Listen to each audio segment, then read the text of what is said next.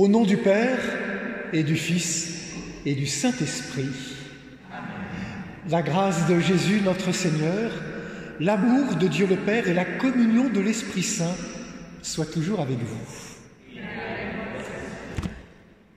Frères et sœurs, dans une petite semaine maintenant, nous pourrons nous retrouver ensemble dans l'Église. Nous pensons donc très fort à celles et ceux qui nous regardent sur la chaîne YouTube de la paroisse. Nous pensons très fort à eux. Dans quelques jours, nous nous retrouverons. Fête de la Pentecôte, venue de l'Esprit Saint, qui vient réveiller en nous ce qu'il y a de plus beau, nos capacités les plus belles, afin que nous devenions des missionnaires de l'Évangile et des missionnaires joyeux. Nous préparons nos cœurs à l'accueil de la parole du Seigneur et nous demandons pardon.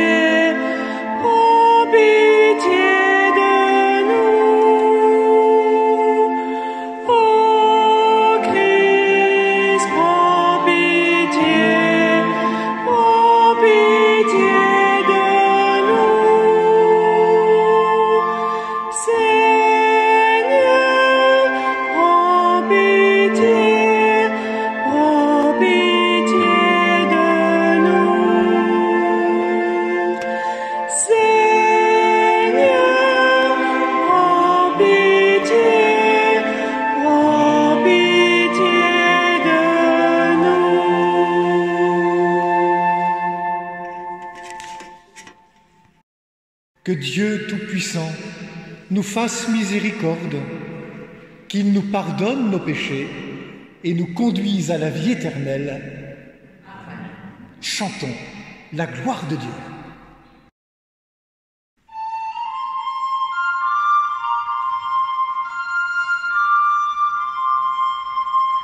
Tout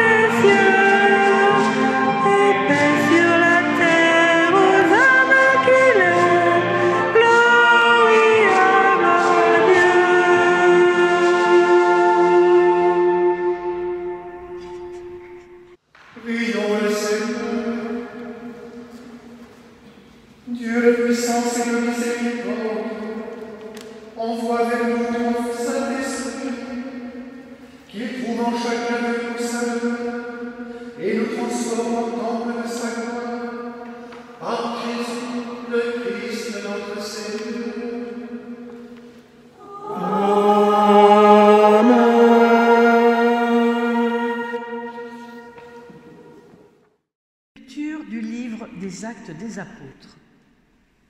Quand arriva le jour de la Pentecôte, au terme des 50 jours après Pâques, ils se trouvaient réunis tous ensemble. Soudain, un bruit survint du ciel, comme un violent coup de vent. La maison où ils étaient assis en fut remplie tout entière. Alors leur apparurent des langues qu'on aurait dites de feu, qui se partageaient, et il s'en posa une sur chacun d'eux. Tous furent remplis d'Esprit Saint. Ils se mirent à parler en d'autres langues, et chacun s'exprimait selon le don de l'Esprit.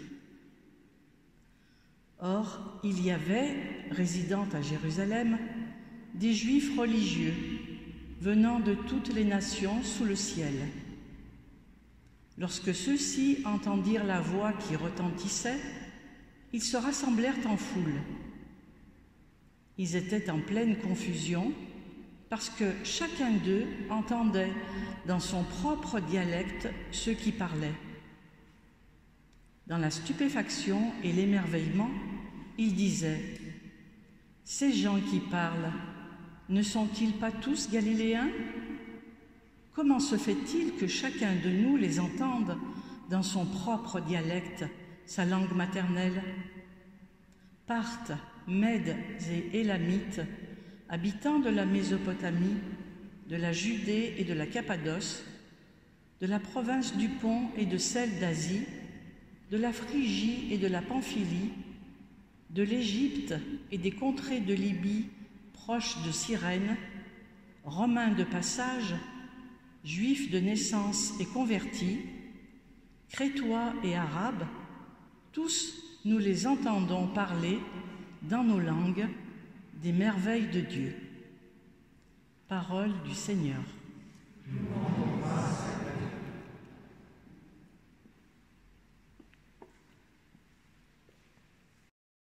Lecture de la première lettre de saint Paul apôtre aux Corinthiens. Frères, personne n'est capable de dire « Jésus est Seigneur », sinon dans l'Esprit Saint. Les dons de la grâce sont variés, mais c'est le même Esprit. Les services sont variés, mais c'est le même Seigneur. Les activités sont variées, mais c'est le même Dieu qui agit en tout et en tous. À chacun est donnée la manifestation de l'Esprit en vue du bien. Prenons une comparaison.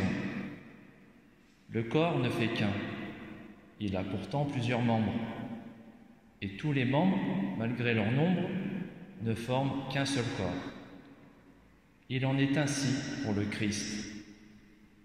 C'est dans un unique esprit, en effet, que nous tous, juifs ou païens, esclaves ou hommes libres, nous avons été baptisés pour former un seul corps.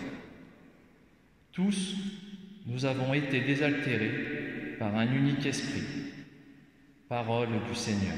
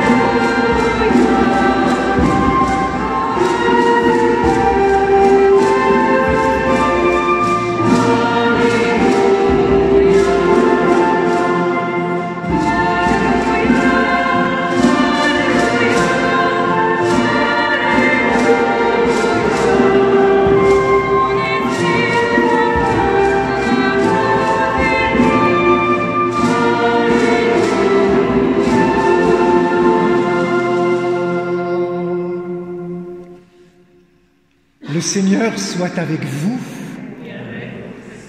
Évangile de Jésus-Christ selon saint Jean.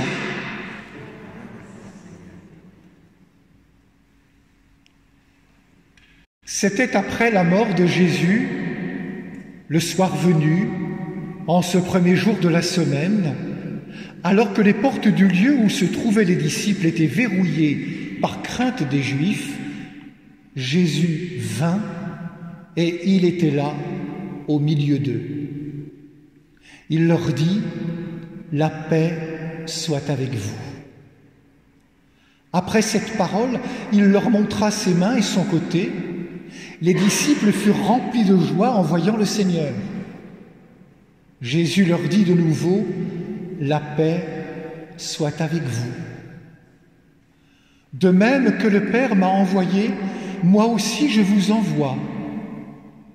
Ayant ainsi parlé, il souffla sur eux et leur dit « Recevez l'Esprit Saint. À qui vous remettrez ses péchés, ils lui seront remis.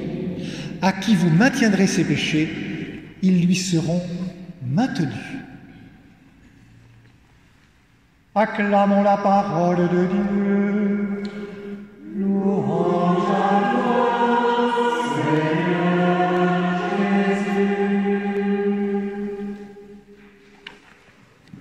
Vous savez que depuis 2 mois, évidemment, nous vivons un confinement qui est lourd pour certains d'entre nous, et notamment les plus fragiles.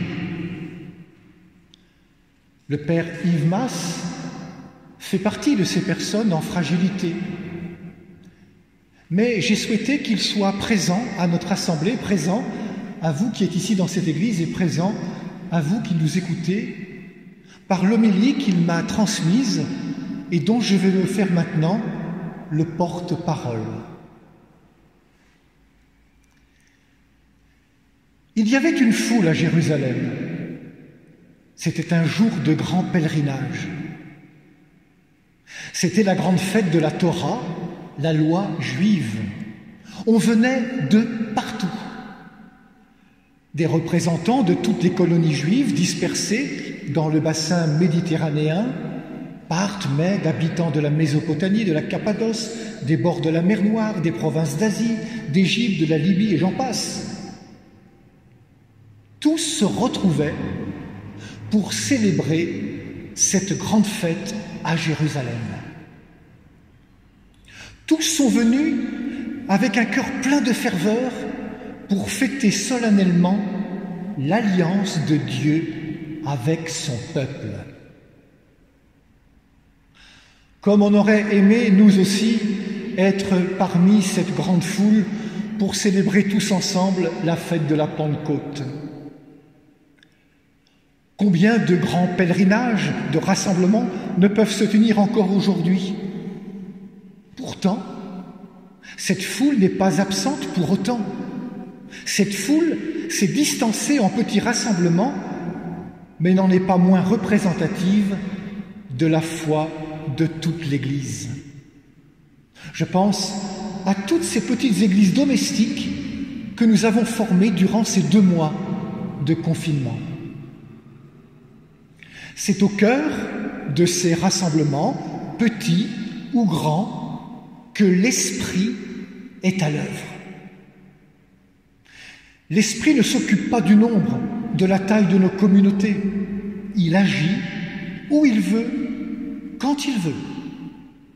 L'Esprit Saint, par sa nature propre, ne peut pas être confiné, il n'a pas de barrière, il agit à l'air libre pour tous et à l'intérieur de la bonne volonté de chacun. Cette fête est à vivre à la lumière des premières apparitions du ressuscité. L'Église, notre Église, naît de ce pèlerinage aux sources de l'histoire de l'alliance de Dieu avec son peuple. Le récit des apparitions du ressuscité que nous avons lu dans l'Évangile nous parle de cet Esprit Saint que Jésus donne à ses disciples. Recevez l'Esprit Saint pour combattre le péché et pardonner aux pécheurs qui se convertissent. Et il leur dit et leur laisse cette parole pour les réconforter, les apaiser, la paix soit avec vous.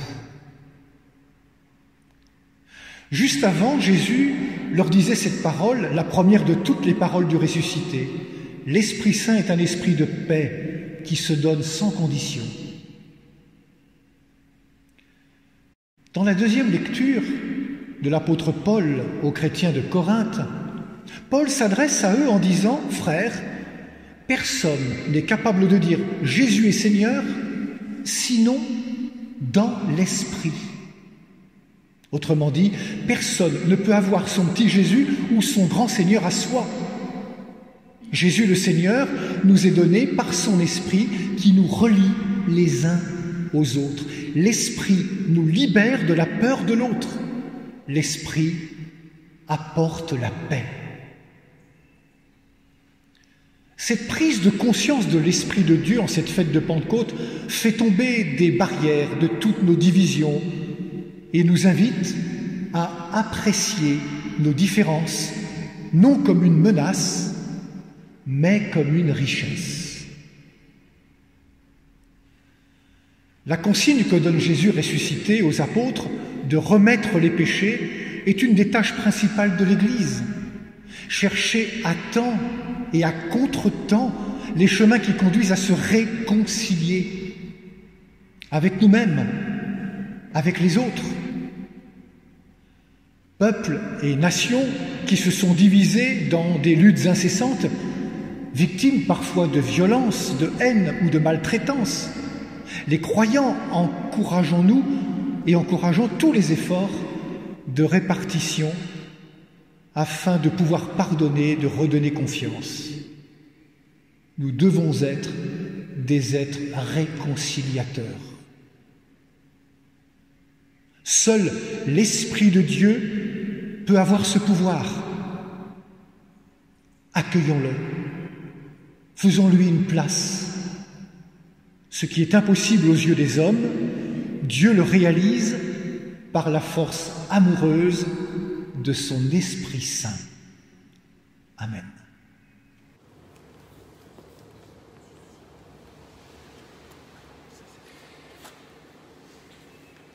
Notre foi est toujours un peu vacillante, parfois peureuse. Et à chaque fois que nous nous rassemblons, bien nous sommes amenés à la proclamer tous ensemble, dans le même esprit. Nous nous mettons. Je crois en Dieu, le Père Tout-Puissant, Créateur du ciel et de la terre, et en Jésus-Christ, son Fils unique, notre Seigneur, qui a été conçu du Saint-Esprit, est né de la Vierge Marie, a souffert sous Ponce Pilate, a été crucifié, est mort, a été enseveli, est descendu aux enfers. Le troisième jour, il est ressuscité des morts, est monté aux cieux, est assis à la droite de Dieu, le Père Tout-Puissant, d'où il viendra juger les vivants et les morts. Je crois en l'Esprit Saint, à la Sainte Église catholique, à la communion des saints, à la rémission des péchés, à la résurrection de la chair, à la vie éternelle. Amen. Sans l'Esprit, nous ne pouvons ni vivre, ni croire, ni prier.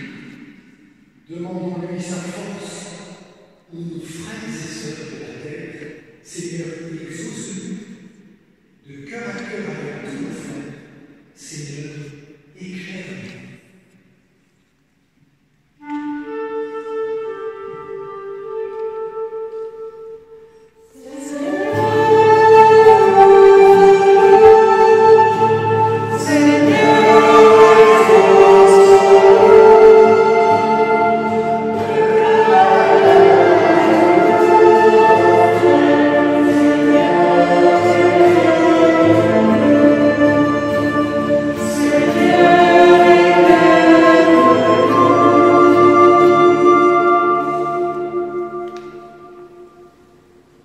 Esprit de Pentecôte, source de sagesse, souffle sur l'Église, qu'elle puisse trouver les réponses justes aux défis de notre temps. Prions.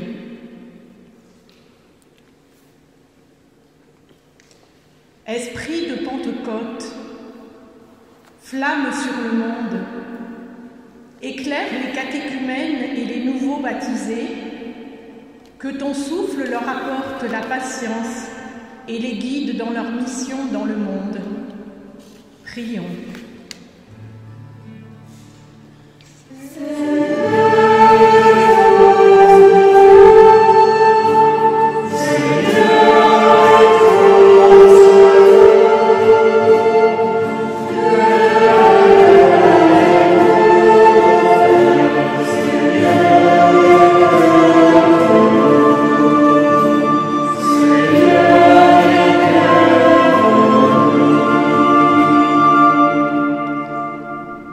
Esprit de Pentecôte, force des apôtres, inspire-nous l'intelligence du discernement entre lumière et ténèbres. Apprends-nous à écouter et respecter nos frères et sœurs. Prions.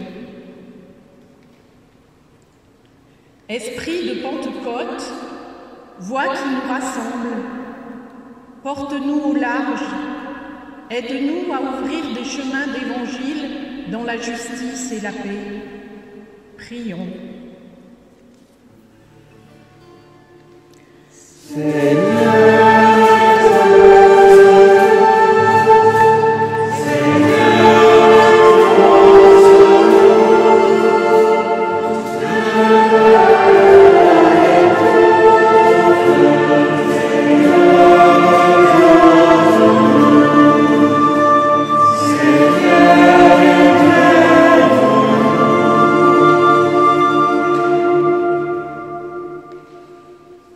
Dieu notre Père, tu accueilles les prières que ton Esprit nous inspire, qui nous aide à garder les Écritures.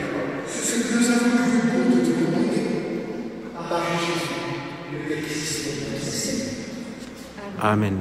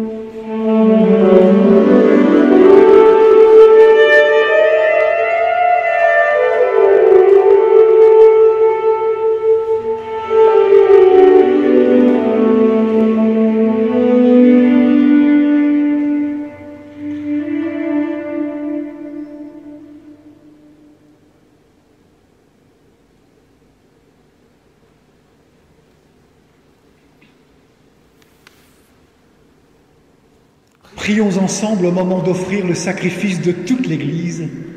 Pour la gloire de Dieu et le salut du monde. Accueille, Seigneur, le sacrifice de ton Église, celui que cette Église t'offre pour ceux qui ont reçu ton Esprit Saint. Qu'ils gardent dans leur cœur les dons que tu leur as faits et qu'ils les mettent au service de leurs frères et sœurs et parviennent ainsi au bonheur qu'il promet par Jésus, le Christ notre Seigneur. Le Seigneur soit avec vous. Et avec votre esprit. Élevons notre cœur. Nous le tournons vers le Seigneur. Rendons grâce au Seigneur notre Dieu. Cela est juste et bon. Vraiment, il est juste et bon de te rendre gloire, de t'offrir notre action de grâce toujours et en tout lieu, à toi, Père très saint, Dieu éternel et tout-puissant. Pour accomplir jusqu'au bout le mystère de la Pâque, tu as répandu aujourd'hui l'Esprit Saint sur ceux dont tu as fait tes filles et fils, en les unissant à ton Fils unique. C'est ton Esprit qui a donné à tous les peuples, au commencement de l'Église, la connaissance du vrai Dieu, afin qu'ils confessent chacun dans sa langue une seule et même foi. C'est pourquoi le peuple des baptisés, rayonnant de la joie pascale, exulte par toute la terre, tandis que les anges dans le ciel chantent sans fin l'hymne de ta gloire.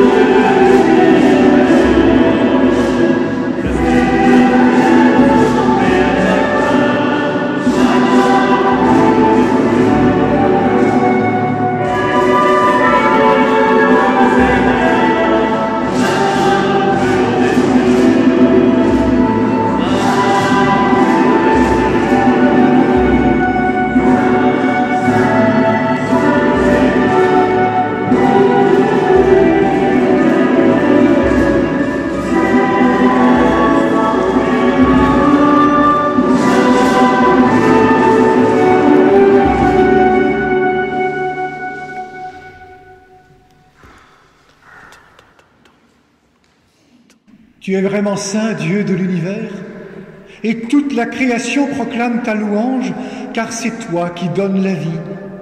C'est toi qui sanctifies toutes choses par ton Fils Jésus-Christ, notre Seigneur, avec la puissance de l'Esprit Saint, et tu ne cesses de rassembler ton peuple afin qu'il te présente partout dans le monde une offrande pure. C'est pourquoi nous voici rassemblés devant toi, dans la communion de toute l'Église, en ce premier jour de la semaine. Nous célébrons le jour où le Christ est ressuscité d'entre les morts. Par lui que tu as élevé à ta droite, Dieu Tout-Puissant, nous te supplions de consacrer toi-même les offrandes que nous apportons.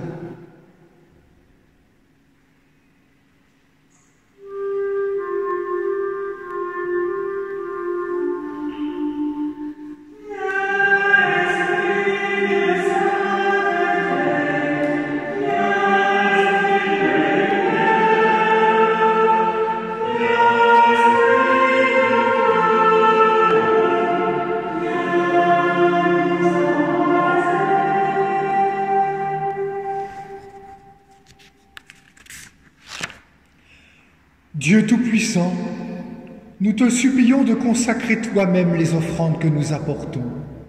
Sanctifie-les par ton Esprit, pour qu'elles deviennent le corps et le sang de ton Fils Jésus-Christ, notre Seigneur, qui nous a dit de célébrer ce mystère. La nuit même où il fut livré, il prit le pain, il rendit grâce, il le bénit, et le donna à ses disciples en disant « Prenez et mangez-en tous, ceci est mon corps, livré pour vous. »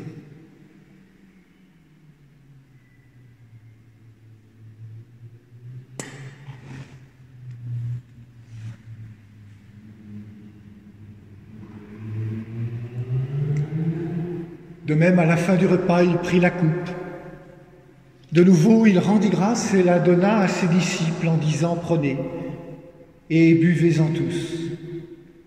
Car ceci est la coupe de mon sang, le sang de l'alliance nouvelle et éternelle, qui sera versé pour vous et pour la multitude en rémission des péchés. Vous ferez cela en mémoire de moi. »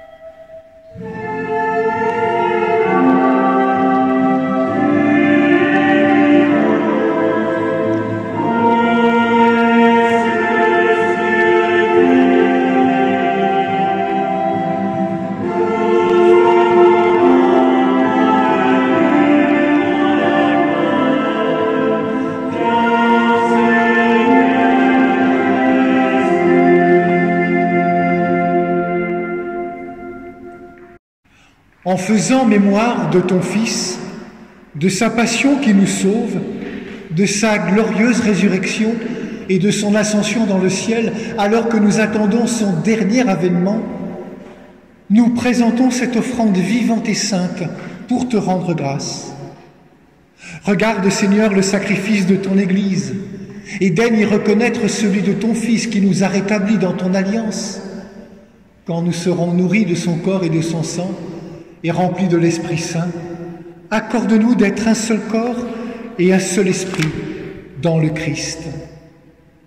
Que l'Esprit Saint fasse de nous une éternelle offrande à ta gloire pour que nous obtenions un jour les biens du monde à venir auprès de la Vierge Marie, la bienheureuse Mère de Dieu, auprès de Saint Joseph, son époux, auprès des apôtres, des martyrs et de tous les saints qui ne cessent d'intercéder pour nous.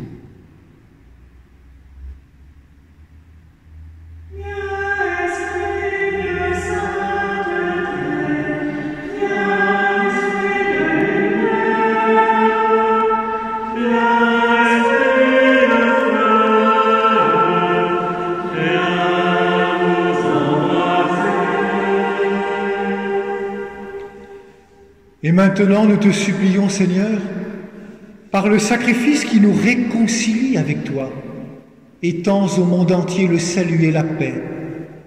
Affermis la foi et la charité de ton Église au long de son chemin sur la terre.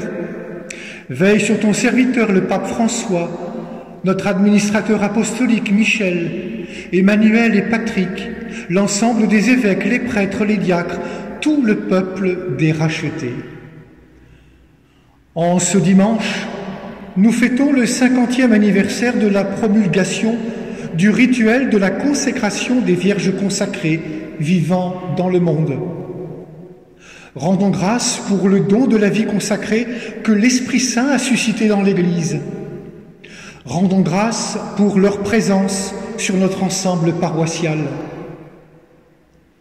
Avec Marie, faisons monter au Père et à son Fils notre hymne de reconnaissance et de louange pour le don de cet ordre à son Église. Que l'Esprit Saint, en ce dimanche de Pentecôte, renouvelle chacune en profondeur pour qu'elle accueille pleinement les dons que tu veux pour elle dans ton Église. Que par leur baptême et leur consécration, elles poursuivent activement leur engagement à suivre le Christ obéissant, pauvre et chaste. Ainsi, par leur témoignage évangélique, le Christ Seigneur, lumière des nations, sera annoncé et vécu dans l'Église et dans le monde. Amen. Écoute les prières de ta famille assemblée devant toi et ramène à toi, Père très aimant, tous tes enfants dispersés. Nous ne voulons pas oublier nos frères et ceux malades, ceux de nos familles, de nos quartiers, de nos immeubles, ceux qui nous sont confiés, Michel, Jean-Baptiste, Audrey, Jean-Paul Chipier. Pour nos frères et sœurs défunts, pour les hommes et les femmes qui ont quitté ce monde et dont tu connais la droiture, nous te prions. Nous sont confiés aujourd'hui Ferdinand Nadeau, Thierry et Louisette, Éric Beau, Michel Miglioré, Viviane Antonia et Nicolas Lombardi, Charlie Fétaz, Jean-Claude Duché. Pour les défunts que nous avons accompagnés la semaine dernière, Monsieur Alfred Marinier, Madame Maria Clarisse dos Santos, Madame Paulette Planet, le jeune Guillaume Carouge à l'âge de 15 ans, Carlo Risi, José Lopez, Giovanni Parente, Joaquin González Parra, Carmelo Foti. Les défunts que nous accompagnerons cette semaine, Jean-Marie Berlioz et Jean Ségado.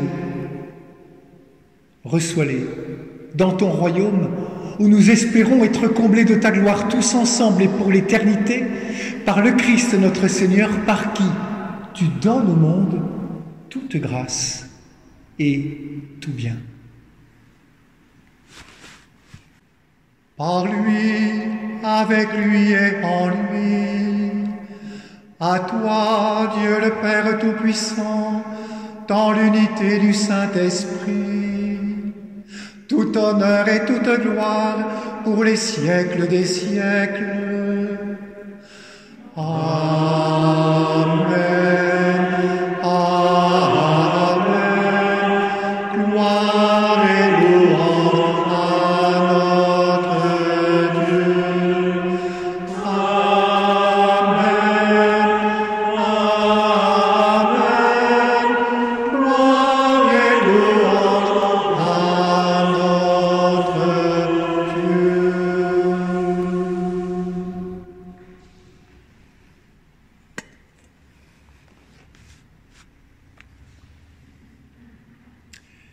Il y a une prière que les chrétiens n'apprennent pas dans un livre, mais qu'ils ont reçue par transmission d'un parent, d'un grand-parent, d'un proche, d'un ami, par l'Esprit Saint. Cette prière, en l'adressant à Dieu, nous la redisons les uns aux autres pour qu'elle s'imprime toujours plus profondément dans notre vie. Et pour les faire résonner, ces mots de la prière, nous les chantons.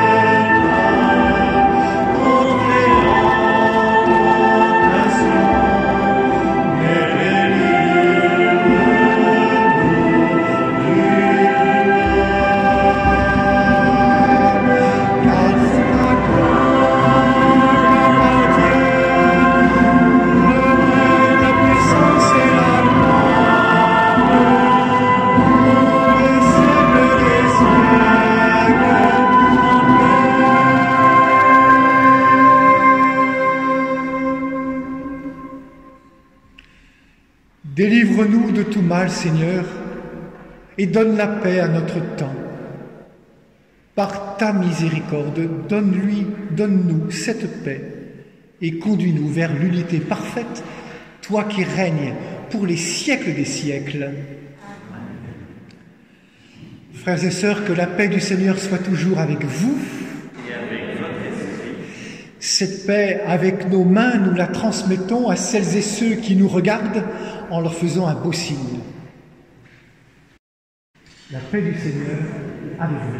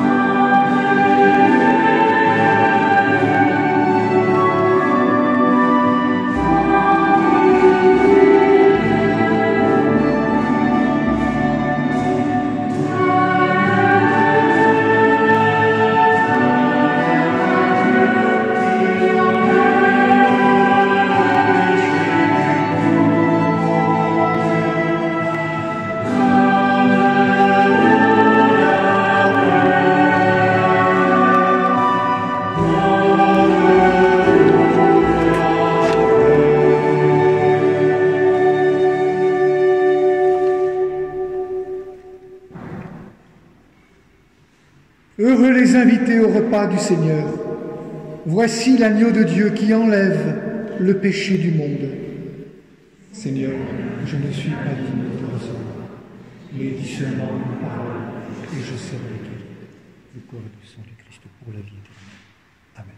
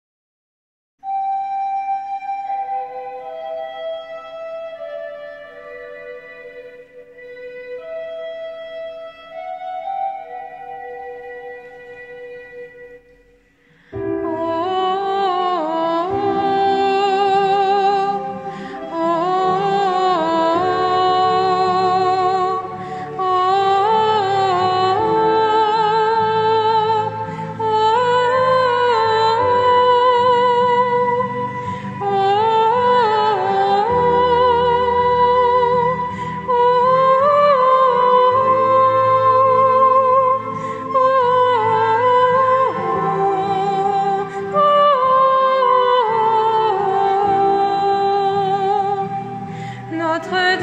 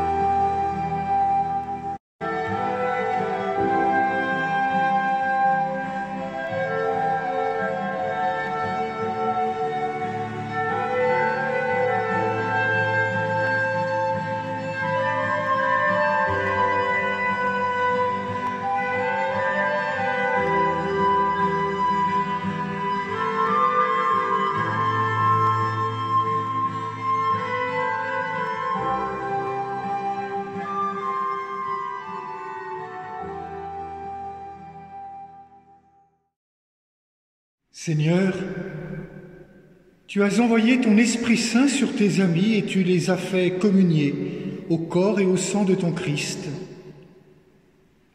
Que ta grâce demeure en eux et leur donne la force dans les difficultés. Qu'ils vivent en vrais enfants de Dieu, à la joie de toute l'Église. Qu'ils travaillent pour elle dans ce monde, en agissant selon ta loi de charité, par Jésus, ton Fils, notre Seigneur. Nous allons recevoir maintenant la grande bénédiction solennelle que nous propose la liturgie de la Pentecôte. Le Seigneur soit avec vous. Et avec votre esprit.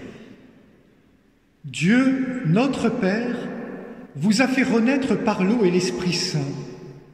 Il a fait de vous ses enfants, qu'il vous garde fidèles à son amour. Amen. Jésus-Christ, le Fils unique du Père, a promis que l'Esprit de vérité demeurerait toujours dans son Église, qu'il vous soutienne de sa force et vous aide à proclamer la foi. Amen. L'Esprit Saint a mis dans le cœur des disciples le feu de son amour, qu'il vous rassemble en un seul corps et vous conduise à la joie du royaume de Dieu. Amen. Et que Dieu tout amour vous bénisse et vous garde, le Père, le Fils et le Saint-Esprit. Amen. Allez dans la paix et dans la joie du Christ.